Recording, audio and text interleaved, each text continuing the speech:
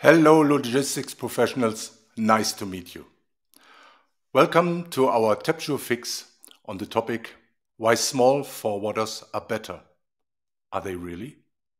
I'm happy to have some experts from medium-sized forwarders, smaller and medium-sized forwarders today in our discussion here on LinkedIn Live.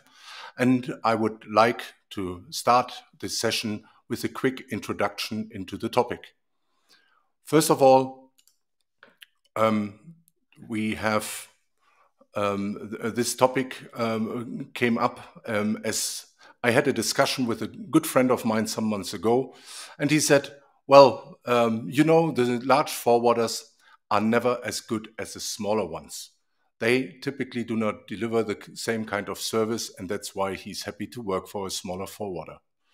I understood his argumentation, and I said, okay, let's have a discussion with managers working for medium-sized and smaller forwarders. Let me quickly use this opportunity to make an announcement on our new logistics marketplace, the new digital logistics marketplace, where forwarders can pre-register as of tomorrow. So if you go to our webpage, logisticsmarketplace.com, you can pre-register and learn more about the logistics marketplace. Let's talk about the topic of today. So when we look at the market, we always hear about the large players. Here you see some statistics about the ocean freight, and interestingly, when you look into different sources, you get different numbers. That's why maybe the ranking is not 100% accurate. Maybe you are missing somebody here on the list. And of course, the list is extensive. But when you see that 71% of the ocean freight market does not belong at least to the top 5 providers, you see that there is a high level of fragmentation.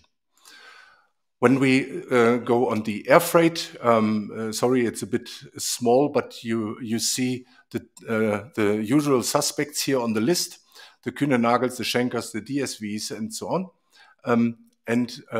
Especially in the air freight market, you also have a very large number of smaller and smallest forwarders who are also trying to get their piece from the cake. When we see the market, we hear a lot about consolidation. We see that companies are either disappearing from the market, or they simply have been bought by one of the larger companies. This consolidation trend is ongoing since more than 30 years. This trend is nothing new, but it will continue. But when we look at the overall market in Europe, you will also see a lot of different numbers when you look into different sources. But we are talking here about a market with a size of $1.1 trillion, which is an unbelievably high number, although we have to consider that there might be some double countings in the revenues, because when a forwarder uses a carrier, both appear in the numbers, and you count them double. But that's the current situation. So our starting point for the discussion is, what differentiates a smaller forwarder from a larger forwarder? Do they have a chance to compete in the market? And I'm really happy that I have some experts here from medium-sized players, and I will introduce them to you one by one. So we start with Daniel Kohl. Just a second, I will switch this up. Daniel Kohl. Hi, Daniel. Daniel is in the freight forwarding industry since more than 20 years. He worked for a lot of, for several large forwarders, global forwarders. He's based in Luxembourg, a tiny little country. And interestingly, we have a second person also born in Luxembourg here in the panel. Now, Daniel is working for Geis Cargo. You can see that on his nice T-shirt. Geis Cargo is a large, medium-sized forwarder, close to be a big forwarder. And it's a company with German origin, but with also a strong presence in Luxembourg. So the next person here in our panel today is Arne Rietz. Arne is since more than a decade in the road freight environment. He worked for medium-sized and large forwarders with assets or without assets. Since 4 years, Arne is self-employed. He's consultant for transport and logistics companies with a strong focus on digitalization. The next here is Christoph Scheithe. Hi, everybody. Christoph has studied logistics. He's sales and key account manager since more than 10 years in the industry. He's working for EgeTrans, a medium-sized freight forwarder in the air, ocean, and road freight environment. And he also shows the very nice logo of his company. Happy to have you on board. Then we have as next Pedro Vicente. Pedro has a very interesting background. He used to work, sorry, I have to go into my notes. He used to work for 20 years on the customer side. That means he brings a different perspective also into this discussion. You worked with a lot of large 3PL companies, but in the last 4 years of your shipper's career, you shifted more to the smaller freight forwarders. Since 1.5 years, you are now working for Innovatrans, a smaller freight forwarder based in Spain. And last but not least, we have Chris Goodman on board. Hello, Chris. Chris is a real veteran in the industry, since more than 40 years, having worked for some of the largest freight forwarders in the world. But now he runs his own company, Anglo Freight, in the UK, based in Southampton, where you help startup companies and young companies to develop their international trade. Happy to have you on board. So, thank you. I want to continue with the first question, where I will ask our panelists here about an opening statement. Please name 3 reasons why customers should work with a smaller forwarder instead of using one of the global giants. And we start with our dear friend Daniel. Daniel, I would like to get your statement. Please name 3 reasons. So hi everybody. So I would say small freight forwarders are local, so that's very important. They are close to you. They have a good extent of networks, that's the second one.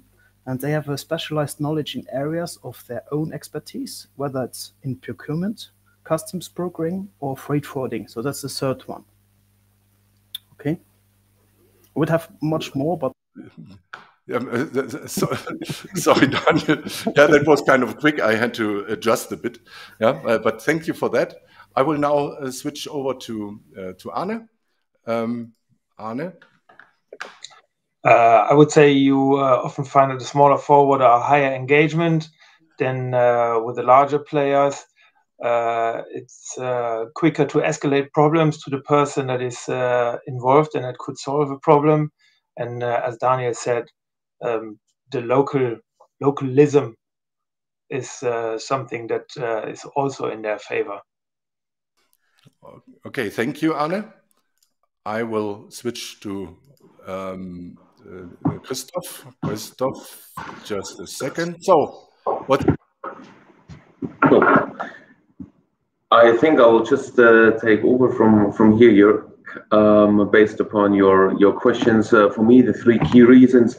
Number one, it's time to responsiveness / also the flexibility to react, which goes also into the same direction than Arne has in terms of escalating problems, but also expediting certain requests and requirements. My second point would be out-of-the-box solutions, which also Daniel already alluded to with regards to niche programs.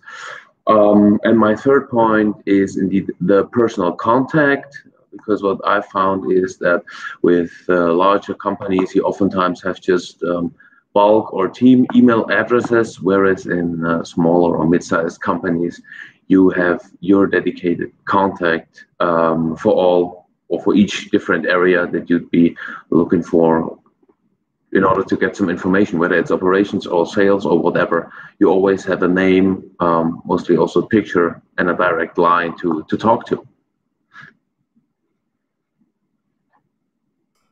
Yeah, thank you, Christoph. Yeah. And last but not least, no, we have Pedro in between, yeah? Pedro, now just let me switch this off. So, what about you? I would say that my colleagues already mentioned quite a few good reasons, and I would basically say the same. So, smaller carriers are usually more flexible. The reason also that your organization is smaller allows you to be quicker. Everybody in the organization knows the customer. So from the general manager to the shift worker in the warehouse, we're all familiar with the customer requirements. That means that we are more flexible, better adaptability to the customer needs, no difficult constraints if you want to connect with customers, interfaces, etc. And like they also said, so better expertise, usually on the local market. We have quite good networks. Usually big carriers, they work with their own network. The fact that smaller have to look for collaboration gives them quite some interesting opportunities, which allows us to do out-of-the-box thinking and finding interesting niche solutions for the customers. Thanks a lot, Pedro. Just a second. So, and now we switch over to Chris Goodman. Hi, can you hear me okay? Yes, fine. Good. So the first reason I would say is that a smaller freight forwarding company would be able to make the time to explain difficult issues relating to, and provide guidance to people that are just starting.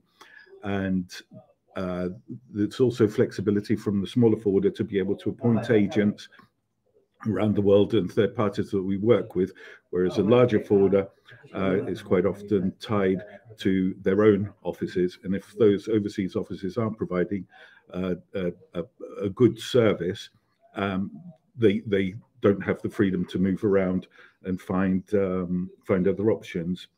But the biggest thing, and this is probably the most controversial point, unless you're moving very large volumes of cargo and your TU count isn't above something like 500 a year, the larger forwarders actually don't want your business.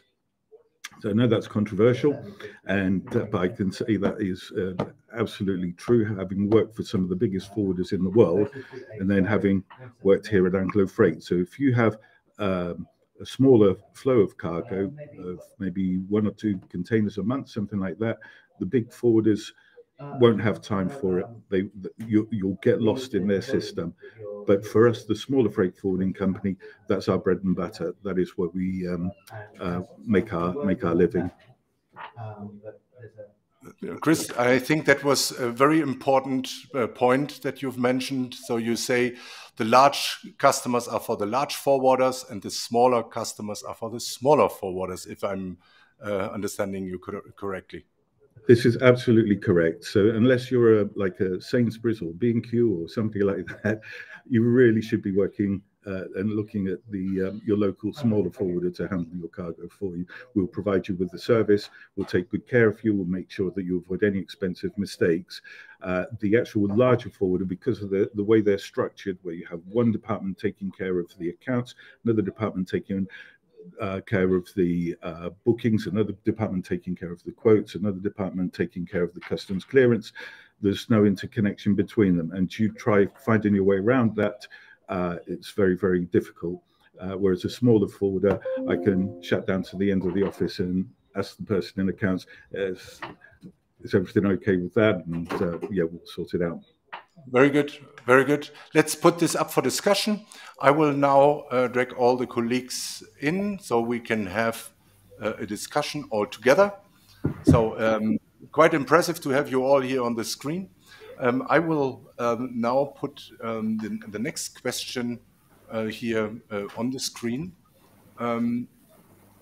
When I talk to larger companies, larger forwarders, they always claim that the economies of scale are the biggest advantage of the large forwarders. Better buying rates and carriers, and better productivity lead to better costs. Can smaller forwarders really compete? Yes, I know this is quite a controversial question and provocative, but what's your idea about this? Who wants to start? Christoph, you are working for a medium-sized forwarder in Germany. Tell me.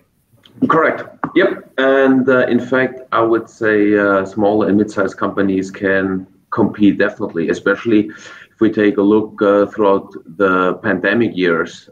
It wasn't so much about the cost most of the time, but it was much rather about securing space and time and being able to offer concepts to get the cargo from A to B in time. And what I've personally found throughout those years of the pandemic was that the flexibility in order to provide solutions by a vast majority of clients actually was way higher value than a potential savings of, I don't know, $100 or $200. You know, that's my take on that. So you say the savings because of economies of scale and better buying rates overestimated in comparison with the overall spend and the overall service quality. Is that correct? Yeah, you get bottom line onto that. Yeah, absolutely. Okay, I would like to ask Pedro about that because you were working on the customer side, and you took a decision to move away from the larger forwarders to a smaller forwarder. Was that leading to higher costs for you? Well, I think Christoph nailed it because large customers or large manufacturers, money is not always the point. What you want is to deliver on time. You want to know where your goods are. You want to deliver with the highest quality. And usually with working with large manufacturers or large carriers, usually that transparency is only there if the system is working. So if something is not in the system, don't ask because they will not know where it happened. Whereas smaller carriers come in is because they will look into all the details. They will try to go through the network until they find where the shipment is. And for us at a certain point, we stopped being a top 5 consumer electronics manufacturer, and we became a top 10. And we immediately noticed what Christoph said also. It's like, we're suddenly not interesting anymore. No, it was Christopher Goodman who said it. You stop being interesting. So I stopped being interesting for the bigger carrier, and then we had to look for who wants our business. And maybe we went even to a carrier, but we were the number 1 for them. And they did everything we needed. All our shipments, I never had a better service level. I never had a better on-time and full performance in my life. So you say as the smaller carrier has more time to take care of each and every shipment, the customer will feel a better service, or what is behind? I'm not saying that they have the time, but they have the interest to search for a good quality. If you are working in a Schenker or a DHL, just to name a big company, the person we could of course also mention some of the others, any big ones. You call your customer service person who is sitting in Berlin. Hey, where's my shipments to Madrid? Oh, I don't see it in the system. Yeah, what does that mean? Well, I don't see it. I don't know where it is. It could be anywhere between Berlin and Madrid. A smaller carrier will know exactly who he has hired to go from Berlin maybe to Paris, from Paris to Barcelona, from Barcelona to Madrid. Yeah? So he knows the complete chain. He will go through that chain to find your shipment. Why? Because he needs to secure that you are still happy with him, that you don't walk away to another one. So he will pay attention. He will do all the best he can to make sure that you're happy. That is basically the difference. It's people's business. Yeah. So the customer orientation is on a different level with a smaller forwarder. Daniel, before I will ask Arne something about technology, I will ask you, as your company is right in between the very big ones and the medium sized. You are actually quite a large company. How do you differentiate yourself, your company, from these logistics giants? Well, to the moment, we are still a small for freight forwarder. If you see, total we have 6,500 people. Yes, in Germany, Poland, Czech, Switzerland, Luxembourg. But our focus is really local. So we focus to put the rote Schleife, we call it in Germany, for the customers, because we see it's getting more and more customer centric again. In 1970, you have the product. In 1980, it was the product and the customer service. But we focus really on the customer. And that is very important if you have some escalations. You know, the large freight forwarders, the escalation process is rather complicated and difficult to define. But if you have a small freight forwarder, they have added benefits of autonomy, control, and knowledge in their departments. And that you see, you have much more knowledgeable people in smaller freight forwarders. They can do import and export. They can give much more rapidly, quickly response. And that's very important. Okay, so you mean this tailorization of processes will lead to the situation that the export guy has no clue about the import, and that's why he doesn't see the overall chain for the customer. Is that correct? He is in our team. We have people that can do import and export, so they don't know exactly how the customer is thinking, what he needs. So we follow the whole shipment, and this in the bigger large companies you don't have. You have a track and trace, but nobody today is looking at track and trace. I think we have to be much more proactive instead of looking behind what has been had. So then you don't have a mistake, and that's the focus on smaller companies. They have much more time to do the end-to-end visibility and look after it. They maybe cannot propose it, but they follow the shipment, and then they send a small email, listen, your shipment has arrived.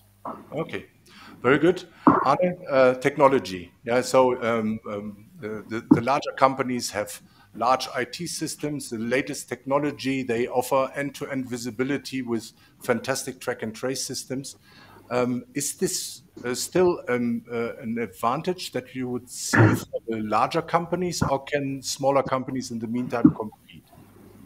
Well, that's the nice thing about Corona and the internet itself, that you have more and more systems moving into the cloud, and also the producers of these systems, the software companies, they see small logistics company as a very valid customer to them, and these systems are becoming more and more available to them. It means that on the one side, these systems that was only available to very large size companies suddenly become available to very small size companies, which is leveling the field on the one hand, and on the other side also the data integrations you need in order to make such a system work in a proper way are becoming also less expensive and easier to handle.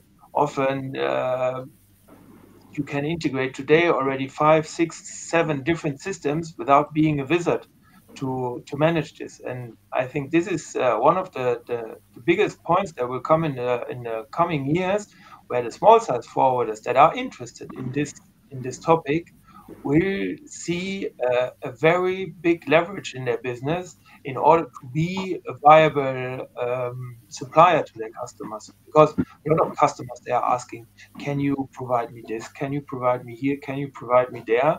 And until now, they often had to say, sorry, I can't. But now, I mean, I'm talking for land transport here. I don't know how it is for sea or air freight.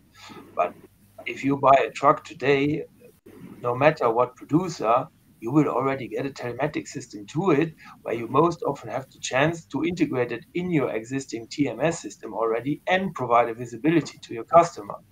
And I mean, this is expanding more and more. So this is certainly one point where it's getting easier for the small ones to compete there too.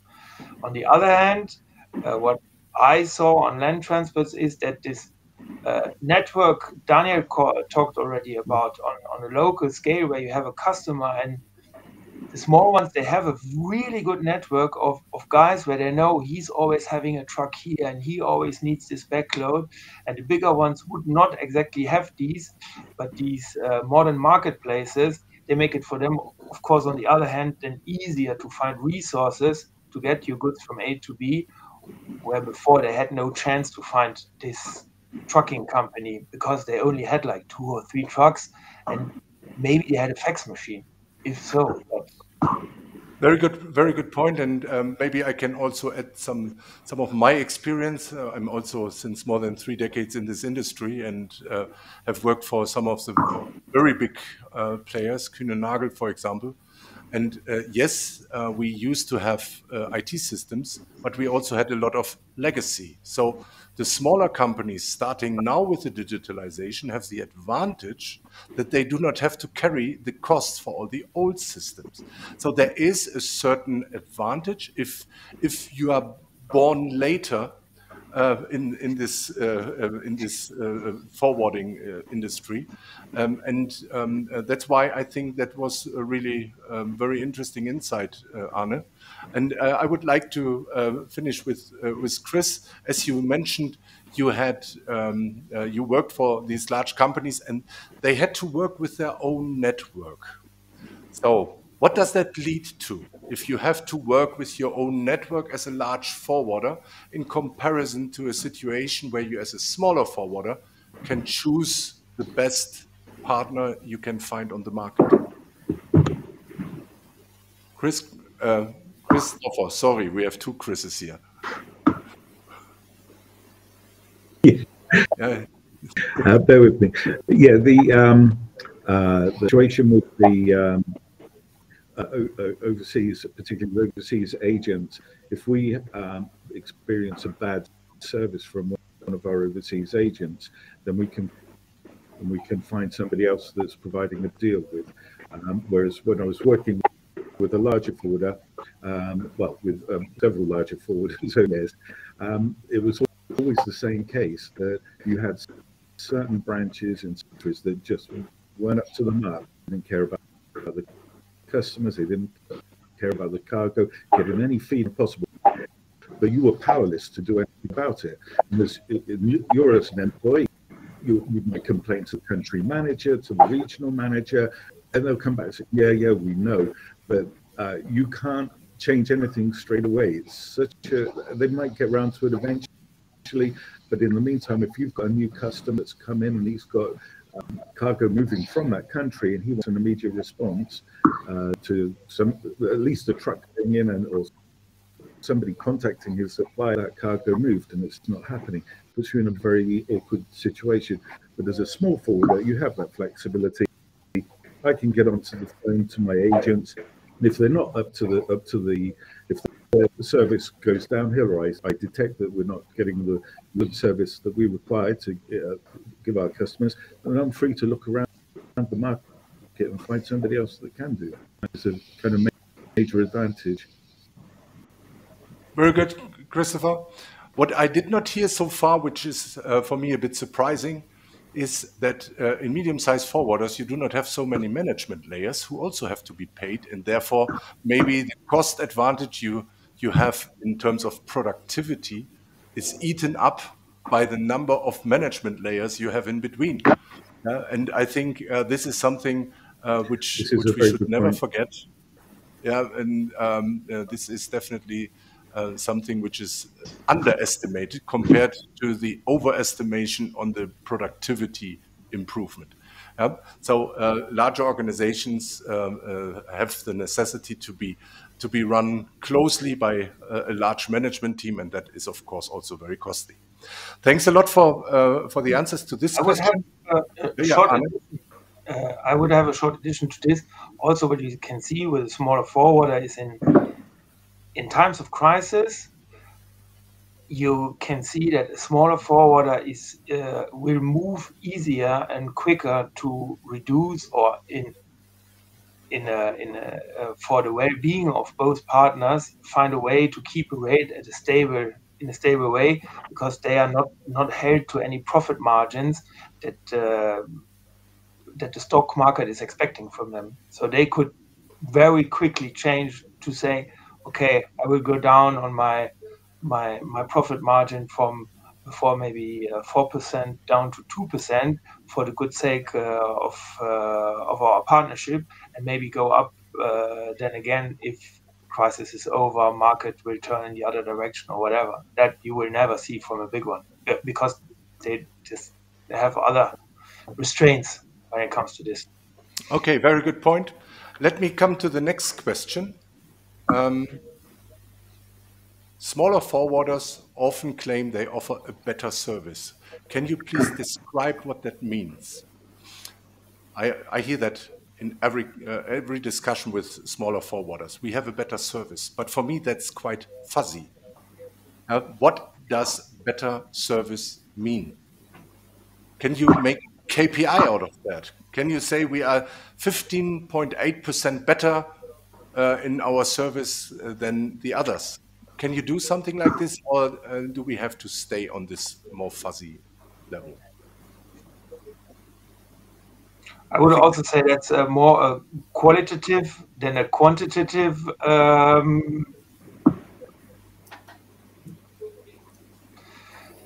do you say, argument to the discussion.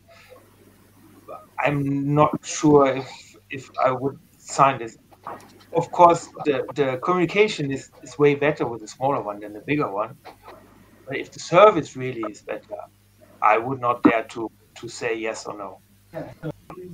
Okay.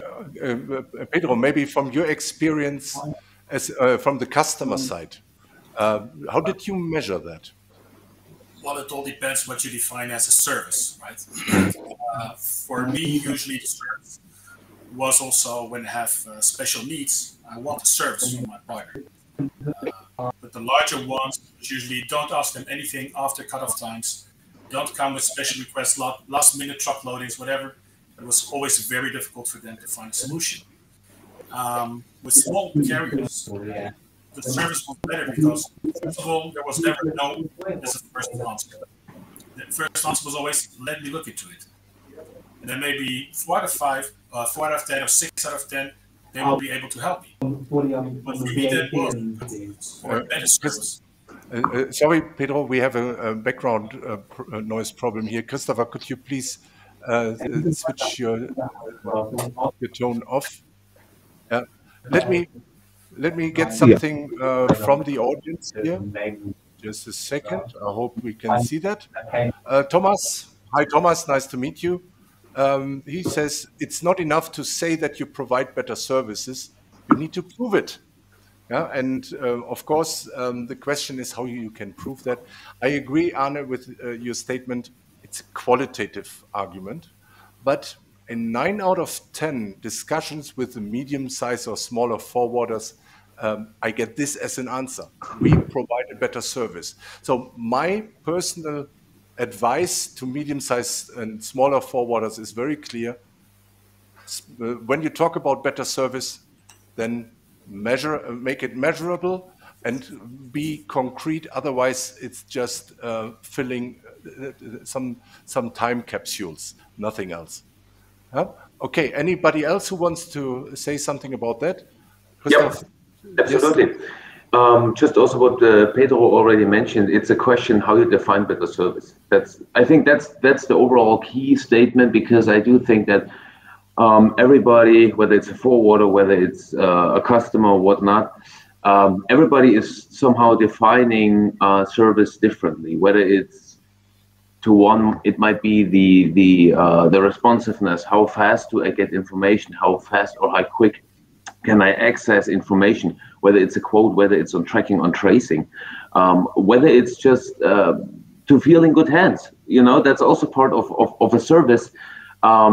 So it's much rather the question, how does one define service? I think that's the key here. And once those KPIs are mentioned, or defined, better to say, then it's also easy to measure them against your competition. So let's just say you say, we are the fastest in terms of responding to your quote or to your inquiry. You know, that's something that I can clearly measure, because I know, okay, someone is sending in an inquiry and he receives the quote same day. That's easy measurable. Okay, so right now you already have at least part of the service component defined. Someone else, it may be, okay, better service. To me, it's maybe I want a dedicated person to talk to. You know, okay, by the time I define that for myself, subconsciously, I know, okay, at a smaller forwarder, for instance, I have someone I can pick up the phone, call right away, you know. So in that sense, if this is my personal KPI for service or for better service, it is definitely better. But I do think that service, or just putting out we have better service, is indeed a little bit opaque and intransparent, simply because each and everybody defines it differently. That's key, I guess. Okay, very good. I have two more comments from the audience. So Nisa, thank you for your question. Value added, small forwarders are able to offer compared to big, well-known forwarder due to internal policy. That is number one from Nisa. And we have a second one, small forwarder usually came from an expert in the industry. They have a great belief which is close to customer needs, not profit-oriented only. So that means you offer, as a medium-sized forwarder, something for free, which the big ones are charging extra, and that is the reason why your service appears to be better compared to the big ones? If I may answer that, I think we in the beginning already said also that we usually are experts on certain areas. So, for example, my company, we are not experts in the business of transporting construction goods. So I will not offer you that service, where maybe a large carrier will also put that into his package. Usually small carriers, you need to focus on specific markets. What are you good at? What do you know well? What is your expertise? And that you can work, and that you can closely define with your customer what is the service he's looking for. And together you can tailor-made it and make it special for him and make sure that it will work, because we are smaller organizations and everybody from all layers, like I said earlier, we all know the customer. Very interesting. And I agree, if you are small, you cannot do everything, so you have to focus. Otherwise, you are mediocre in everything, but not good in anything. I have another comment from Mario Fasanelli. It depends about the people in your team. Dedicated teams, knowledge is the key of the good service, no matter if you're global or small forwarder. I think that says everything. Thanks for your comment. I will now switch to the next question. The marketing budgets of the logistics giants are larger than the total revenues of smaller forwarders. How do you get new clients? Well, I tried to find out the marketing budget of DHL, for example. It's not so easy to get, but I'm quite sure they have 10 times more marketing budget per country than you have as a revenue. So that's why when you ask somebody on the street, they will definitely know DHL, but maybe not Anglo Freight UK in Southampton. So what do you do in order to get new customers? So, Christoph, you are a sales guy. Well, I guess it's also a question how you're positioning, where your targets are, and all of that. But I think you can definitely do a lot in your local area. You know, whether it's committing to your small or local town, a soccer stadium. You know, take up some sponsorship in there, and also try to, you know, just to get more present within the current area that you're in. Simply because you also want to represent your local community, so to speak, right? Your local customers that you also know from other places. You know, maybe you saw them at the fair and whatnot. On the other hand side, even with your bigger accounts that you're working together with, you can still support them and get the referral to other companies that they are potentially working with, that they are looking for expertise. So you're talking about word of mouth. A lot of. And nevertheless, you can still do cold calling, you know. I mean, if you have your expertise in certain areas, get the word out there, pick up the phone, you know. Okay, Pedro, talking about Innovatrans, you are since 10 years in the market, so quite a young company still, and you have to build up your customer base. How do you do that? Well, we don't even have a budget to go on local publicity. So we're really small. But now our business has been growing from mouth-to-mouth publicity. So we have been referred sometimes by customers to other customers, carriers referring us, smaller customers to us because they considered it was not this interesting for them to do the business. And since last year, we have started slowly to invest also in social network, so LinkedIn, Twitter, Facebook, having our own channel on YouTube. These are relatively cheap solutions. They are giving us a wider scope. People are starting to know us, and from time to time, we get a cold call like, "Can you do it?" But right now, our business drives on mouth-to-mouth publicity. Christopher Goodman, did you take all the customers you learned over the years from the large forwarding companies to your own company, or how did you grow your business? Some of them, like we started up about 9 or 10 years ago, and yeah, some of those are still with us now. But no, we focus very much our marketing policy on how customers save on their shipping costs, not with for cheap freight quotes or cheap freight prices, but overall, if they come to us, it will help them avoid any expensive mistakes, guide them through it, and hopefully overall show them a saving at the end of the day. But we aimed most of our budget previously on Google marketing, and now we're moving more and more into focused on LinkedIn. Which so allows LinkedIn us is to becoming direct really, our marketing more directly. Yeah. So LinkedIn is really becoming the channel of choice to grow your business, as I understand, and I also hear from a lot of other companies. Although, of course, it's difficult to stand out if you have hundreds and thousands of posts running through your timeline every day. But okay, I understand that. And when I asked Daniel, I will not ask you as you are a self-employed consultant, and I know how difficult it is to get consultant clients. But Daniel, Geis has tens of thousands of customers. Do you still send out the troops of field sales people to visit the customers 10 per week or something like that? Not 10 per week, but we focus on certain customers, sure. In Luxembourg, we started from the scratch again. We offered also more expertise, that we say we're just not staying only on air freight, we're offering also ocean freight and FTL for road freight, so diversified our portfolio. That opens us again then the door for other products. Huh? But yes, we have to open the door, but we're selling us as expert, because all the players are not doing always the best jobs, or in certain areas they're not strong enough.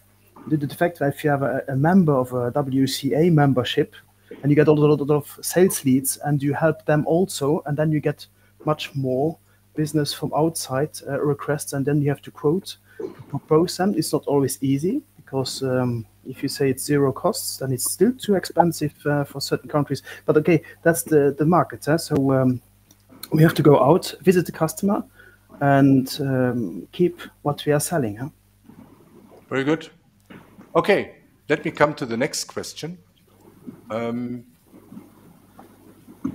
What need smaller forwarders do to be successful in the market? Actually, that's the last question for today's session. and I would like to start in my upper left corner. No, it's the upper right corner. Sorry, it's mirrored here.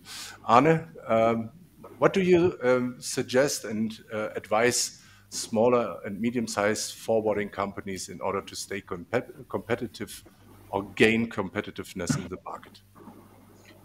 Well, what we heard during the whole discussion was you need to stay quick on your feet and lean. On how to stay quick on your feet, but I cannot advise because that's operations, and everybody manages his operations in a different way. So it's hard to tell somebody how he has to talk to the customer or whatever. But in order to give the people the possibility to be quick on their feet, it's to become lean in your process, lean on how you manage certain things, lean on your escalation processes. This is you just have to go down that, because the big ones, they're not sleeping. They also want to become more effective in everything they do, and the easiest, the most pump for your bucks, as the Americans would say, is invest in digitalization. I mean, of course, it's also some of my business, but it's the easiest and the quickest way to go there. And then once that is done, all the rest will usually follow. I mean, even with the driver shortage, of course, there's no solution. There's no digital solution to a new driver, but it will make the work of your driver or your freight forwarding agent or whatever will make it way easier. If you are in sales and you have a modern CRM system is not to control you, but it's in order to help you to make your job better. And it's all these systems that will just accelerate your business. Very good. Thanks a lot. Digitalization, yes. And the topic of the driver shortage is a topic for one of the next TEP Jour Fixes, because that is something which you can easily talk for 3 hours or even longer. Daniel, what is your advice? Maybe to your own company or to others? Yeah, Arne said already a lot of good things. I think there are a lot of points like the escalation process. This has to be short, quick, reactive. And this you can have in a smaller team. If you have now a big player, then it's going to the key account manager, then it's going up to the board member and all this. Then it's too long. The customer needs a quick response within an hour, and that's very important. Flexibility also in the process. So that gives you also for smaller freight forwarder, they are much more agile. If you have a large freight forwarder, they have a certain account of containers which are going to a certain area, and then you're stuck. Then you don't have some capacity. A small freight forwarder is looking for an alternative, and that gives you much more flexibility and agility. And very important is that we are still missing today. It's employee knowledge. You see less and less knowledge people in the market, getting less and less people to hire. And that's a very important factor for small freight forwarder, but it has a cost. But on the other side, it gives much more return to the customer because he gets much quicker response what the customer needs. So, and the industry network is also important to have a good network, but also the relationship to the customer, very important. And we're coming more back again to customer-centric solutions again. So we have to make the road to Schleife again. Christopher, for you as a native UK, red ribbon. Yeah. Okay, very good. Pedro. Yeah. I would like to add to this that you should never be too satisfied with the results you have today or with your success. Your customer, your competitors / enemies are just waiting for you to make your first failure, and they will jump in.